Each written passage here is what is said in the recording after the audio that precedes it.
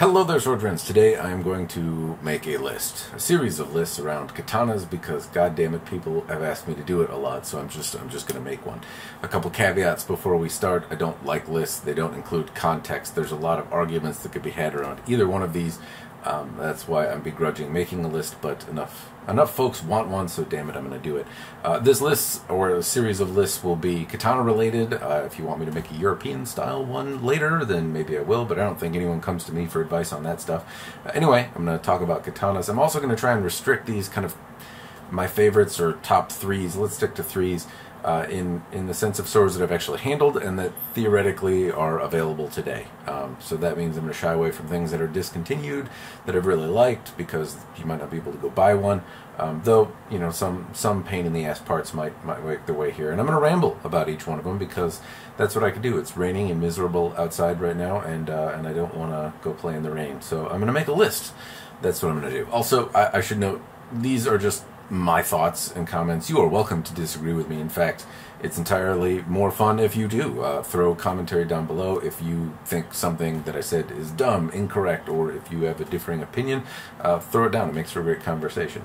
Anyway, lists. Here we go. So I'm going to start with general backyard favorites, right? When I say general backyard favorites, I mean you're not a student who's trying to achieve any particular goal. You just want to have some shits and giggles in the backyard at a price that's reasonable. Say a price that's reasonable is around $300 or less. So for that, my third place victory here in terms of fun backyard cutter is a $50 Musashi. Now I know you could spend more and get a better sword.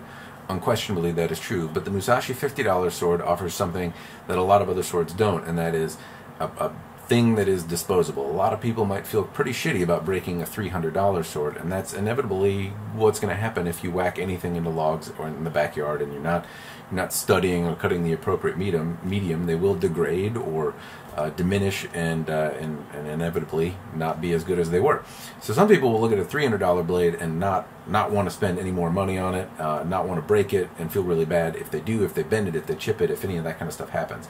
And the $50 sword is a great value where most people at that price point, I'm not trying to knock on you, $50 is a lot of money, but you don't feel bad if you bend it, if it's something that is costs you tuition in this grand hobby of ours where you can break it and really not feel too bad about it, and it gives you a chance to cut noodles, to kind of feel how a sword moves, to get some of the dumb decisions you might make with one out of your system, whack it into a log, see that it breaks, and then not do that with your more expensive tools. So $50 is one of my favorite backyard cutters. If you can buy a sword that is functional, even as flawed and imperfect as it is, I think that's a great sword.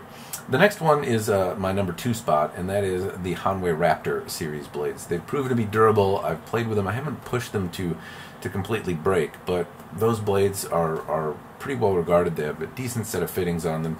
They're clunky, and I haven't been terribly impressed with the fit and finish on the handles. Those seem to come undone and be a little larger than I personally prefer, but the blades are great for backyard fun. They're really durable, and they're not going to live forever chopping into logs, but they'll last quite a while. And then I suppose my number 1 pick for backyard beating is really the Dojo Pros, and this is somewhat biased from the standpoint that I've broken so many of them. I've made a lot of videos around breaking Ronin Dojo Pros. All of the examples that I've had have been like factory seconds with some sort of flaws, and each one of them has been incredibly difficult to break. What does that mean for you? Is it the best thing for anything else? Maybe not necessarily, but if you're looking for something to start to just have fun in your backyard, to cut some various mediums of the kind of what the nature has to offer you in your area, I think they're great blades. They've proven to be very, very durable, and they have flaws. I'm not going to deny that. There's some imperfections in the handles. The Ito can come loose. They're not necessarily the best tool all the way around, but they have been very, very durable blades. They've held up really well, and there's a lot of different styles and things like that to choose from. So if people ask me, what's your kind of go-to backyard thing for under $300, I think those Dojo Pros really last quite well, and they're not grotesquely huge. Some of them can be, I mean, it depends on which one you want to get, but all of those 1060 series blades that they make in the Dojo Pro line seem to hold up really, really well. When I say really, really well, it's been quite a chore to break them, and so that's why since I have more experience breaking those swords, that's why I say I know what it takes to really put them through their paces. They've proven to me that they are durable products, and I think that's really what's needed when you're talking about a sword for people that aren't really trying to study a martial art. They just want a katana because they're cool as fuck and want to play with them in their backyard, and they want it to last a long time, and I think those swords do that.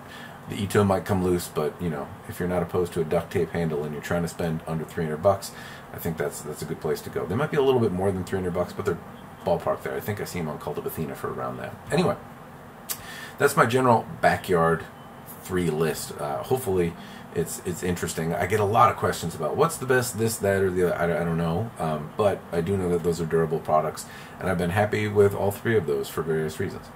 Okay, the next series of lists that I have is really around students, right? And students, by that I mean you're trying to learn a martial art that involves a katana, and you want to get a tool to further that goal. But the thing here is that you're not just doing backyard fun. You are learning a martial art. And so the first thing I would say is make sure you talk to your teacher. That's the first inevitable thing, is you may have a specific set of criteria that you need to meet, which nullifies anything useful about this list. But I can say that if you've talked to your teacher, nothing specific is involved, then maybe these musings will be helpful. So first let's talk about tameshigiri, or mat cutting. Right now, what is the budget level mat cutter that I think is good? Right. So if we're talking about budget mat cutters, say under $500, and they are specifically driven towards cutting tatami mats or some analogous substance similar to tatami mats, number 3 would be the Munetoshi Performance Cutter. That sword was lent to me from Sword Friend Brian, I recall, and it was a fantastic cutter. It was flawed and imperfect. I think it was around $500. The example I had was cracked, and Sword Friend Brian, I believe, was able to get that sword replaced by Sword and Armory. But it was just a really, really, really impressive cutter for the money. It was delicate, but if you get some experience in cutting, I thought that was an amazing level of performance for $500. Now, it's really specifically geared towards cutting tatami and not really much of anything else, but that's really what this is for. If you are kind of intentionally trying to learn how to do tatami cutting competitively and be very good at it, you're spending a lot of money on the tatami mats, you're spending a lot of money on the lessons, you're devoting a lot of time to it, and having a tool that's refined and does that well, $500 is a pretty good value for that, in my opinion. Anyway, I recall that impressing me quite a bit. The next one is really the Hanwei Musashi XL. This is commonly used in many a dojo. It's a very popular blade, and it's, I think, around $500 in most cases, but it's a big meaty cutter. Hanwei makes great blades. That XL geometry, or elite geometry, tends to lend itself really well to being a tameshigiri style blade. By that I mean they're a little bit wider and a little thinner, and I don't know, the way that geometry works out, it works out well as a lawnmower. So the Musashi XL, I see a lot of people use it. I've used the Musashi XL. It's a very, very impressive cutter. It's very resilient. It's a differentially hardened blade. I don't know that you're necessarily getting into it for aesthetics at that point, but it's handsome for what it is. It cuts really well, and it abates rust and things like that. It's a pretty resilient blade. But at $500, I would say my real number 1 here in terms of budget cutting value is the Practical XL. And I just think, as I look at a budget cutter, the context here is overall value. The Munetoshi Performance Cutter is a little fragile. Performance kind of, I thought, was fantastic, but you gotta have a skill to cut with it and not damage it. The Musashi XL from Hanwei is a little more forgiving than the Munetoshi Performance Cutter, in my mind, less fragile, but still more expensive than the Practical XL, which effectively does the same thing as the Musashi XL, albeit it has less features, doesn't come apart as easily. But overall, I mean, for $200 or $200-ish, I think value-wise on that sword, for an entry-level person getting into tameshigiri, it's really tough to beat, especially if you need to try to have something that is competitive and puts you in the ballpark of cutting tatami well, or have a tool that's really purpose-built to do that, while simultaneously knowing that you're probably going to fuck it up and bend it. So that $200 price point, I think, is a little bit more forgiving, especially if you're doing this regularly. You're going to have to sharpen it. It's going to have to look ugly, and why spend money on something to have it sharpened and look ugly and get bent and stuff, especially as you're starting out and learning, and your angles aren't that great, and you have a lot of work to do in terms of not breaking a sword. All right, so the next category is Bling Cutters. Now, I'm certainly no expert in the realm of tameshigiri. I try. I'm working at it, but I've got a long way to go before I'm any good at it. If you have a little bit more money to spend, say more than $500, then I would first of all, say number 3 would probably be a Tori XL or a customized Hanwei Musashi. And when I say customized, if you're doing tameshigiri, you're drawing the blade out. How well it acts in the art of drawing the sword and putting it away is less important, but the fit and finish on the handle, how tight everything is, all of that can play into your comfort level and your accuracy when you're swinging that sword. So the Tori XL is a little bit more expensive, but I would honestly probably prefer a customized or kind of rehandled, rehilted Hanwei Musashi XL over a Tori XL. Now, I know I'm kind of breaking that rule there. You can't buy that off the shelf, but there are people who offer customization services that can tie Ito on in a color or some sort of customization element that you like. Also, it gives you some play with being able to move the point of balance. You can add a little weight towards the base or change the hilt length, and that might marginally improve how much you like the sword or how well it swings for you. Number 2 for me, if you have money, would be the Hataya Kotetsu blades. Those are sold from Nihonzashi. I've reviewed them or talked about them before. They're just delicate. They bend relatively easily in my experience. It could be just because I'm a bad cutter, but it seems like many of the blades that I've seen just need to they're a little soft. They're forgiving, they don't break, which is good, and they can be straightened out and used again and sharpened, and they are amazing cutters, but at the same time, they're just a little less forgiving of people at my level of or aptitude of cutting. And if you have the money, the evolution blades, the Motohara blades, I've reviewed the LMC that I have, which is the first generation. It looks like they've improved substantially since the first generation sword that I had. Now, they're pretty costly. They're more expensive, I believe, than a Hataya Kotetsu, more expensive than a customized Musashi or rehilted one. Don't be surprised if you're spending $3,000 on a blade from Evolution Blades, but they've proven themselves to be extremely proficient cutters, and they're mounted up in such a way that the work is pretty much on par with any kind of custom work that would go out there, and there's a myriad of options that are available if you want something a little more bespoke to your personality. Anyway, they're just very prolific cutters. They do a great job, and if you have the money, buy one. It's one of my all-time favorite swords there. Now, that's cutting in terms of a student. If you're doing tatami cutting or like material cutting, if you're doing bamboo cutting, I don't really do that. I don't cut hard woods very often, so I don't have a lot of recommendations, and so I'm not going to put them on the list. But I can speak to Iaido. I do a little bit of that, or at least a try, especially now that that's about all I can do from home.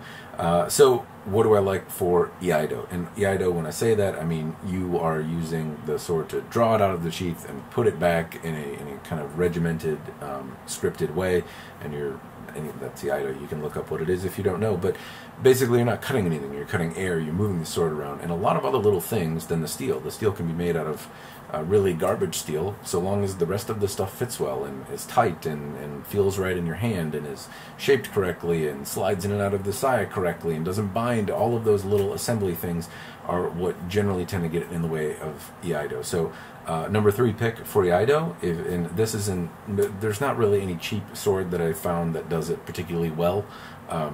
All of them have small flaws, so I have no budget recommendations for Iaido. My first recommendation, or third place, call it, if we have to stick to this list format, is really the Motohara blades.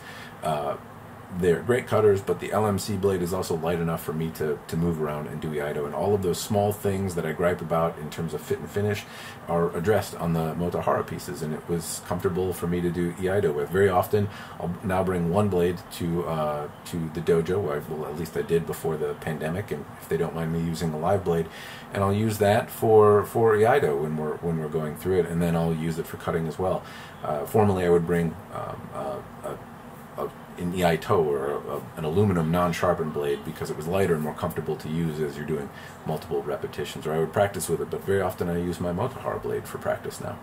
The next one I would say is, if you're doing Iaido, it would be a custom mounted, and I'm going to go back to this custom mount thing because really I don't know of any Chinese company in terms of like the mass-produced, mass-customized things that really nail the fit and finish in a way that's comfortable for Iaido out of the box. Every single sword that I've had, well, not every single one, but the vast majority of mass production swords really miss the mark on fit and finish as it relates to practicing Japanese martial arts, in my opinion. So I would rather have a kind of a bare blade from a company like Hanwei, or a bare blade from take your pick. They make decent blades in China. They certainly do that well, but the fit and finish level I've always found to be a little bit lacking, and I would send that off to one of the various customizing services inside the US, which would likely cost substantially more than the blade, but the result would be I'd have something that would be a much more apt tool to learn Iaido with, if that was the goal. So I'd rather that, or even finding an antique on eBay. If you're practicing with a sword that's very, very old, I mean, ideally don't do it with something that is, you know, has historical value, but if you're not cutting anything with it, if the idea is just to practice with air, you can still damage it, but it's a lot harder to do. There is something fun about practicing with an antique. I've teetered on the idea for a long time of taking a sword that's about my size, that I really like the weight on, and mounting it up to use for Iaido, because there's, I don't know, there's some historical or fun factor that goes into practicing with a blade that's hundreds of years old. And if that enhances your experience, then I would say that that's fine. I don't know that I'd recommend doing it with Gunto or the World War II style blades. There's a lot of those out there. They're not particularly light, generally speaking. They're a bit on the stouter side, and I can't say that I would find them as fun to practice with. But there's a lot of inexpensive antiques that have flaws that you wouldn't want to use to cut anything, but for the purposes of Iaido, they're perfectly fine. They're light, and you're not you're not going to cut anything with it if you're just using it for Iaido. The number one pick that I would have, though, honestly, would just be buying something nice from Tozando. They have flaws. They degrade over time. Any sword does. But honestly, they make really great stuff. And if you're sticking specifically to an Iaido, you don't want a sharp blade. You want something that is light, that you don't have to worry about cleaning afterwards. You can kind of throw it in the bag and move on. You don't have to clean the steel off afterwards, because in a lot of Iaido, you're touching the blade with your hands, and therefore you'd probably want to clean it or risk the opportunity for that blade to rust. So there's something from Tozando. I have a Tozando blade, and I really, really like it. I used it extensively, and it's one of my favorite tools. I really do like to practice if I'm working on speed. I don't like to use a sharp sword because it's a recipe to hurt myself. I'm a big dumb man beast at times.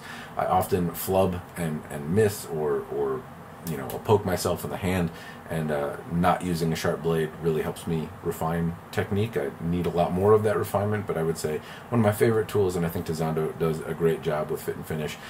They glide in and out of the saya right, the ito is tight, it's shaped well and feels good in my hands. I think quite highly of their work. Unfortunately, they do degrade, and especially, I mean, if you're doing Iaido, you're doing a lot of repetitions. That's kind of the point of it. The tool eventually wears out, and you'll need a new one. So don't expect forever, but the one that I've had has lasted me at least 7 years, and I got it used before then, and it's still going strong, though it could admittedly use a little love on the wrap. Anyway, that's it for the student side of things. I'll talk a little bit more now about Agile Cutters, and when I say Agile, I mean something that's going to favor maneuverability. When I talked about the LMC is a pretty maneuverable blade, but it's still in a profile that is really not as light as it could be, you might say. And the other blades I talked about with tameshigiri were for cutting straw mats, and they're not really for water bottles per se, and they're not necessarily agile. The Kotetsu, for example, or the Hanwei XL, those are big meaty blades, and they're not exactly nimble. So if you're favoring like harassing cuts, you want something that moves around quite a bit better, then I can talk about my favorite Agile Cutters that you can buy and are available and that I've used. Now, I don't test as many of these style blades. I do get some, but very often I haven't made as many reviews about them. So the first thing that I guess I'll say is the Ronin RK blade. I recently got one of those not too long ago, and it is a light, lively little thing, and it's really cheap. They're 150 bucks, and it feels really good in the hand, and it's sharp, and I've cut with them before, and I think basically it demonstrates a very good, lively, inexpensive blade if you're trying to do light cuts on water bottles and kind of backyard stuff, but you want something that's lighter and more maneuverable than the ones that are kind of dedicated toward cutting straw mats. Beyond that, I have two recommendations from Hanwei, and basically number 2 would be the Orchid katana. I think it moves around really well. It's a very light, fun blade. It doesn't have a bohei. It's rigid, but still at the same time it's very fun to move around and feels light and like you could make those harassing cuts. I think it's thicker than you would probably want to do any kind of tricky cutting with water bottles, but at the same time I do find it to be light and dexterous, and if your objective would be to have a sword that could do harassing cuts, to find gaps in an armored opponent, in, you know, Japanese style armor, where your wrists would be open, your armpits, you know, the inner thighs, that kind of small blade lends itself to me to be thick enough to deflect things if needed, but thin enough and agile enough that I could do those harassing cuts. And I find that the Orchid to be kind of one of my favorite swords for that. It's also very pretty in my opinion. I like the fitting set on it. The first one though would be the Hanwei Shinto. My favorite was the 25th anniversary Shinto. I thought that was a very fine moving sword, and the Shinto blades that I've had from Hanwei, they're very prolific. They've been out for a long time. I find them to be very, very comfortable swords, very akin in scale and shape to an Iaido, or an Iaido, I should say, in terms of how light they are, and I think they're fun blades. I wouldn't want to do a lot of cutting, but I've cut pretty thick targets with the Hanwei Shinto. It still did the job, though. I would say they're probably for even lighter targets, and I would stick to pool noodles. That said, I would say it is a very agile, fun blade to use, and kind of goes at the top of my list of fun, nimble blades, particularly the 25th anniversary edition. For some reason, that sword sits in my mind as one of the most fun little blades to move around that I've had. Next list, I'll say top 3 for all-around balanced swords without going crazy on the budget. So things that are less than, say, $700 to $800-ish dollars. I'll put some less expensive one there too, but balanced on a budget. What I mean by that is it's not big and bulky like a blade for tameshigiri. It doesn't have that kind of wider blade profile, but at the same time it's not, you know, overly light either. It's somewhere kind of in between. Usually these are around 2 pounds 8 ounces to, you know, say 2 pounds 11 ounces. I know that's a weird weight thing. The point of balance is, anyway, without getting into too many weight specifics, I would say these swords gave me the impression that I could do Iaido with them. I could do those harassing cuts. I could cut heavy things with them, but it didn't strike me as purpose-built for any of those tasks, just that it would be able to operate in those spheres comfortably, and so that's when I think of a balanced sword, I think of something that I could achieve or act in any of those things. I wouldn't want to do harassing cuts with a Hataya Kotetsu. It's a big 4-pound sword. It's heavy to move around. It's a devastating cutter, but at the same time, it doesn't really give me the impression that I would be able to.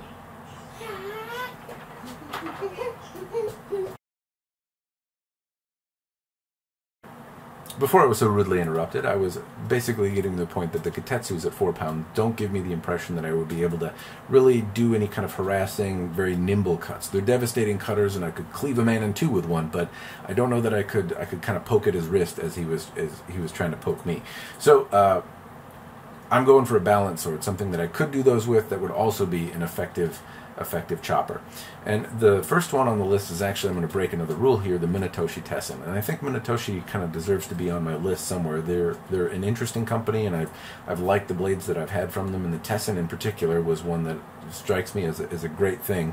I really liked it as it's balanced. It had a lot of features. It was folded, and it was pretty. It looked like a little bit like a leprechaun. It wasn't the prettiest thing, but it offered a lot of features, and it felt great in my hand, and I kind of regret selling it. It was one of my favorites.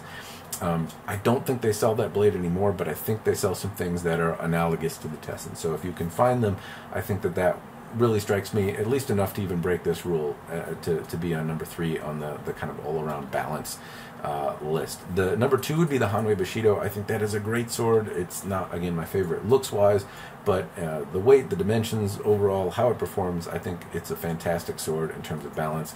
I've rambled about it on this channel before, and I think it definitely deserves a place to be an all-around kind of balanced player in the sword market, and not ugly to look at. It has folded steel, and it's pretty. Just the overall dimensions of it seem to favor just about any. It doesn't favor any particular test, but I think it would play well in any.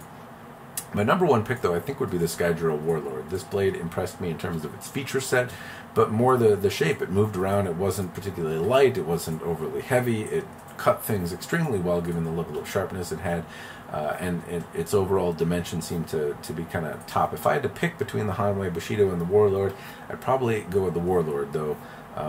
you know, they each have a special place in my heart. But then again, I also sold both of them. So, but still, the Warlord would kind of be top of my list, I think, for balanced swords.